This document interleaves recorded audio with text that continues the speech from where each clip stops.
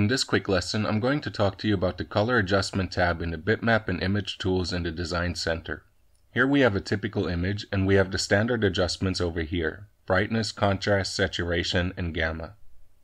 What we need to do is select the image, and we can adjust the brightness or any of these settings by simply clicking on the up and down arrows. You can see that they're immediately affected to the image, and I can reset those as I go.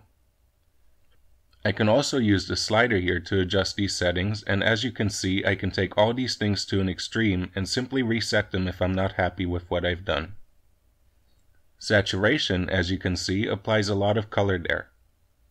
I can also bring it back off so it's almost black and white and just reset it.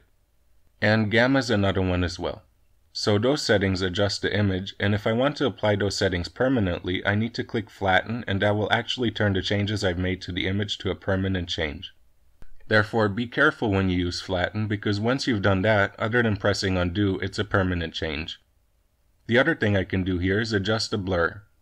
As you can see, there's a bit of pixelation around the edges here. So if I click apply, you can see that that's improved the look of that. I can bring it straight back in, and I've blurred the image, so to speak. I can also undo that now. So I've talked to you about these advanced options here.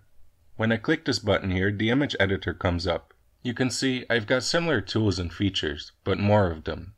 I can adjust things like temperature and grayscale, and I can even color correct each channel individually. Let me just show you.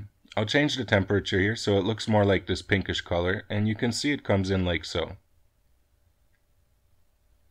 And if I'm not happy, I can just undo that. Another thing I can easily do is reduce the colors of the image. So I click here, and then I can reduce the colors.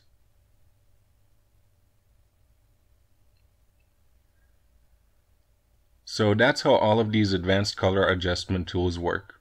That's the end of this lesson. Thank you.